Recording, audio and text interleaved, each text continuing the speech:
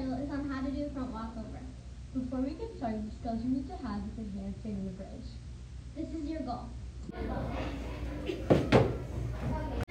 The first thing you're going to want to do is to stretch and warm up.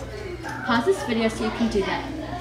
Once you're done with that, you're going to want to try stepping and kicking up one leg to get the hang of the momentum you're going to need to have for the front walkover. Next, you're going to do a few handstands.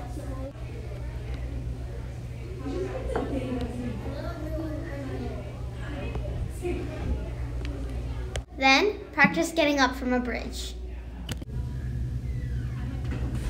Once you have done the leg kicks, handstands, and bridges, you're going to want to try a front limber. This is how it looks. Once you've done a few of those, you're almost ready to do your front walkover. Before you do so, you're going to want to find a good spot.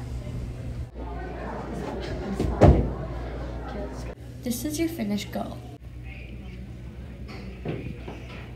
Thanks for watching. I hope this helped you. Bye.